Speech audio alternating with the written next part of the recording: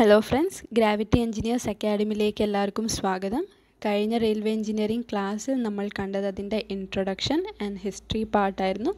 ഇന്ന് നമ്മൾ നോക്കാൻ പോകുന്ന ടോപ്പിക്സ് ആണ് ഗേജ് ആൻഡ് പെർമനൻറ്റ് വേ. അപ്പോൾ ആദ്യം നമുക്ക് ഗേജ് എന്താണെന്ന് നോക്കാം. എന്താണ് gauge? Clear horizontal distance between the inner faces of two rails foaming A track. നമുക്കൊരു ഫിഗർ നോക്കാം. ഇതാണ് ഒരു റെയിൽവേ ട്രാക്ക്. ആ റെയിൽസിൻ്റെ ഇന്നർ ഫേസസ് തമ്മിലുള്ള ഒരു ഹൊറിസോണ്ടൽ ഡിസ്റ്റൻസിനെയാണ് ഗേജ് എന്ന് പറയുന്നത്. ബേസിക്കലി 3 ടൈപ്പ് ഗേജസ് ആണുള്ളത്: broad gauge, metre gauge, narrow gauge. അപ്പോൾ നമുക്ക് ഓരോന്ന് ഡീറ്റെയിൽ ആയിട്ട് നോക്കാം.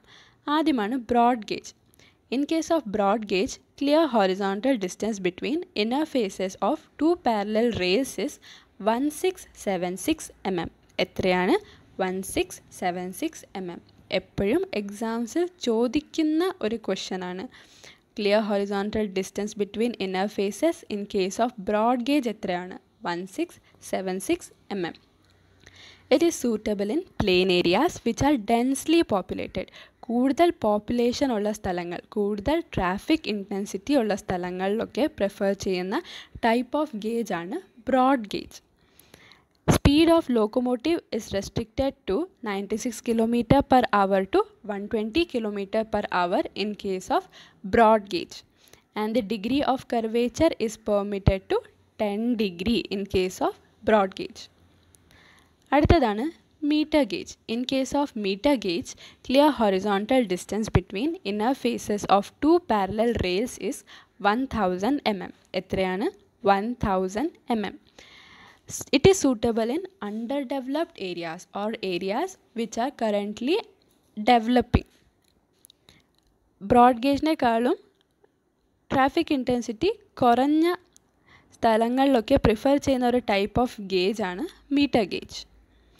Speed of locomotive is restricted to 80 km per hour in case of meter gauge, and the degree of curvature is permitted to 16 degree. അടുത്തതാണ് narrow gauge. Clear horizontal distance between inner face in case of narrow gauge is 762 mm. എത്രയാണ്? 762 mm. It is suitable in hilly and very thinly populated areas. The degree of curvature in case of narrow gauge is 40 degree. ഇത് കൂടാതെ 2 gauges കൂടിയുണ്ട്. ഒന്നാണ് feeder gauge. Feeder ഗേജിൻ്റെ width narrow ഗേജിനേക്കാളും കുറഞ്ഞ വിഡ്ത്തായിരിക്കും, 610 mm. Feeder ഗേജിൻ്റെ വിഡ്ത്താണ് 610 mm. Standard ഗേജിൻ്റെ വിഡ്ത്താണ് 1435 mm. Standard gauge കൂടുതലായിട്ട് കണ്ടുവരുന്നത് മെട്രോസിലൊക്കെയാണ് provide ചെയ്യുന്നത്. Factors affecting adoption of gauges എന്തൊക്കെയാണ്? ആദ്യത്തേതാണ് ഇൻറ്റൻസിറ്റി ഓഫ് പോപ്പുലേഷൻ. അപ്പോൾ നമ്മൾ നേരത്തെ കണ്ടു, ബ്രോഡ് ഗേജ് പ്രിഫർ ചെയ്യുന്നത് കൂടുതൽ പോപ്പുലേഷൻ ഉള്ള അല്ലെങ്കിൽ കൂടുതൽ ട്രാഫിക് ഇൻറ്റൻസിറ്റി ഉള്ള സ്ഥലങ്ങളിലാണ് ബ്രോഡ് ഗേജ് പ്രിഫർ ചെയ്യുന്നത്. Industrial and commercial development of locality. ആ ഏരിയ കമേഴ്ഷ്യലി അല്ലെങ്കിൽ ഇൻഡസ്ട്രിയലി ഡെവലപ്ഡ് ആണോ, ഇതൊക്കെ കൺസിഡർ ചെയ്തിട്ടാണ് അവിടെ ടൈപ്പ് ഓഫ് ഗേജ് ഡിസൈഡ് ചെയ്യുന്നത്. Prospects of future development of the area. ആ ഒരു പെർട്ടിക്കുലർ ഏരിയ കറൻ്റ്ലി ചിലപ്പോൾ അത്ര ഡെവലപ്ഡ് ആയിരിക്കില്ല, പക്ഷേ അതിൻ്റെ ഫ്യൂച്ചറിൽ എന്തെങ്കിലും ഡെവലപ്മെൻറ്റിനുള്ള സാധ്യത ഉണ്ടോ, ഈ ഫാക്ടേഴ്സ് എല്ലാം കൺസിഡർ ചെയ്തിട്ട് വേണം അവിടുത്തെ ഗേജസ് പ്രൊവൈഡ് ചെയ്യാൻ. Funds available for the railway project. കൂടുതൽ ഫണ്ട്സ് അവൈലബിൾ ആയിട്ടുണ്ടെങ്കിൽ നമുക്ക് ബ്രോഡ് ഗേജ് പ്രൊവൈഡ് ചെയ്യാം എല്ലാ ട്രാക്സിലും. Topographical and geographical features of the country. അവിടെ വൈഡായിട്ടുള്ള സ്പേസ് അവൈലബിൾ ഉണ്ടോ, അതെ അവിടെ മീറ്റർ ഗേജും നാരോ ഗേജ് മാത്രം പ്രൊവൈഡ് ചെയ്യാനുള്ള സ്പേസ് മാത്രമേ അവൈലബിൾ ഉള്ളൂ. ഇതെല്ലാം കൺസിഡർ ചെയ്തിട്ടാണ് ടൈപ്പ് ഓഫ് ഗേജസ് ഡിസൈഡ് ചെയ്യുന്നത്. പെർമനൻറ്റ് വേ. എന്താണ് പെർമനൻറ്റ് വേ? നമുക്ക് ആ വാക്കിൽ തന്നെ ഉണ്ട്, പെർമനൻറ്റ് ആയിട്ടുള്ള ഒരു വേ, വഴി. നമ്മൾ ട്രാക്സ് ലേ ചെയ്യാനായിട്ട് പെർമനൻ്റ് ആയിട്ട് പ്രൊവൈഡ് ചെയ്തിരിക്കുന്ന ഒരു വഴീനെയാണ് പെർമനൻറ്റ് വേ എന്ന് പറയുന്നത്. The railway track of permanent nature which handles the normal commercial traffic regularly. നമുക്കൊരു ഫിഗർ നോക്കാം. അപ്പോൾ ഏറ്റവും താഴത്തെ ലെയറാണ്, ഏറ്റവും താഴെ പ്രൊവൈഡ് ചെയ്തിരിക്കുന്ന ഒരു ലെയറാണ് നാച്ചുറൽ ഗ്രൗണ്ട്. നാച്ചുറൽ ഗ്രൗണ്ടിന് മേളിൽ പ്രൊവൈഡ് ചെയ്തിരിക്കുന്ന ഒരു ലെയറാണ് സബ്ഗ്രേഡ് അല്ലെങ്കിൽ ഫോർമേഷൻ. അതിൻ്റെ മേളിൽ പ്രൊവൈഡ് ചെയ്തിരിക്കുന്ന ലെയറാണ് ബലാസ്റ്റ് കുഷൻ. നമ്മൾ കണ്ടിട്ടുണ്ട് റെയിൽവേ ട്രാക്സിൽ ഇങ്ങനെ കുറേ കല്ലുകൾ ഇട്ടിരിക്കുന്ന ആ ഒരു ലെയറിനെയാണ് ബലാസ്റ്റ് കുഷൻ എന്ന് പറയുന്നത്. ബലാസ്റ്റ് കുഷൻ്റെ മേളിൽ പ്രൊവൈഡ് ചെയ്തിരിക്കുന്ന ഒരു ലെയറാണ് സ്ലീപ്പേഴ്സ്. ഏതാണ്? സ്ലീപ്പേഴ്സ്. അതിൻ്റെ മേളിൽ പ്രൊവൈഡ് ചെയ്തിരിക്കുന്നതാണ് റെയിൽസ്. ഓക്കെ, അപ്പോൾ ഇതിൽ നിന്ന് ചോദിക്കാൻ സാധ്യത ഉള്ള വേറെ ഒരു ക്വസ്റ്റ്യനാണ് സബ്ഗ്രേഡിൻ്റെ സ്ലോപ്പ് എത്രയാണെന്നുള്ളത്. സബ്ഗ്രേഡിൻ്റെ സ്ലോപ്പ് 2:1 ആണ്. അതുപോലെ തന്നെ ബലാസ്റ്റ് കുഷൻ ലെയറിൻ്റെ സ്ലോപ്പ് എത്രയാണ്? 1.5:1 ആണ് ആ ഒരു ലെയറിൻ്റെ സ്ലോപ്പ്.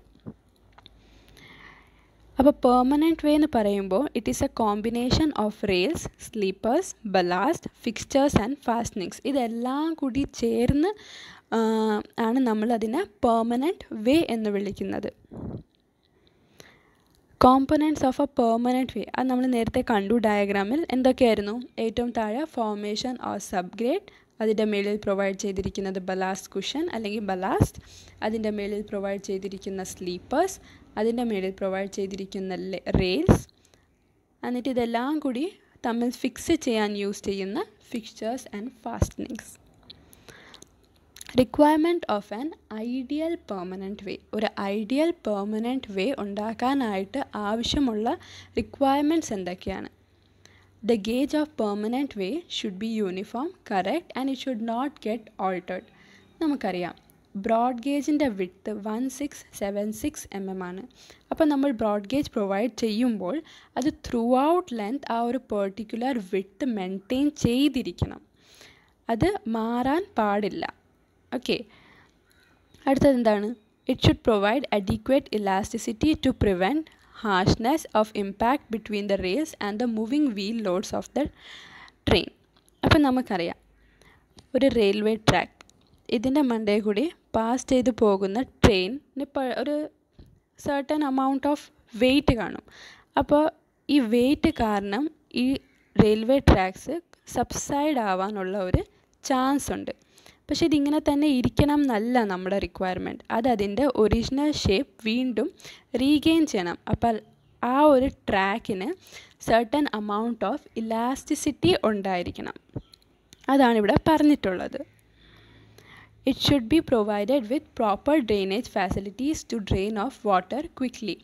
വെള്ളം, മഴക്കാലത്ത് വെള്ളമൊന്നും അവിടെ കെട്ടിക്കിടക്കാൻ പാടില്ല. എന്താണ് പ്രശ്നം?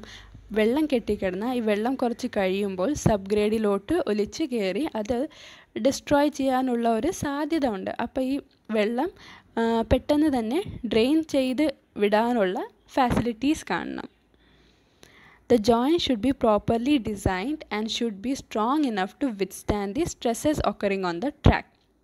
അപ്പം നമുക്കറിയാം ഈ റെയിൽവേ ട്രാക്സ് നമ്മൾ റെയിൽസ് പ്രൊവൈഡ് ചെയ്യുമ്പോൾ ഈ റെയിൽസ് കണ്ടിന്യൂസ് ആയിട്ടുള്ള ഒരു സെക്ഷനല്ല, അത് എൻഡ് ടു എൻഡ് ജോയിൻ ചെയ്തിരിക്കുന്ന ഒരു സെക്ഷനാണ്. റെയിൽസൊക്കെ നമ്മൾ ഡീറ്റെയിൽ ആയിട്ട് പിന്നീട് നോക്കും. ഇപ്പോൾ ഈ ഒരു പെർട്ടിക്കുലർ പോയിൻ്റ് മനസ്സിലാക്കാൻ പറയുന്നതാണ്. അപ്പോൾ ഇത് രണ്ടും ജോയിൻ ചെയ്യാൻ എന്തെങ്കിലും ജോയിൻസ് ഒക്കെ പ്രൊവൈഡ് ചെയ്തിട്ടുണ്ടാവും. അപ്പോൾ നമ്മൾ ആസ് എ എൻജിനീയർ നമ്മൾ മനസ്സിൽ വെക്കേണ്ടത് ഈ ജോയിൻസിൻ്റെ ഡിസൈനൊക്കെ കറക്റ്റ് ആയിരിക്കണം. It should be properly design. എന്നാലേ അതിൻ്റെ മേളിൽ കൂടി വരുന്ന ലോഡ് അല്ലെങ്കിൽ സ്ട്രെസ്സസ് അതിന് പ്രോപ്പറായിട്ട് ബിയർ ചെയ്യാൻ പറ്റത്തുള്ളൂ.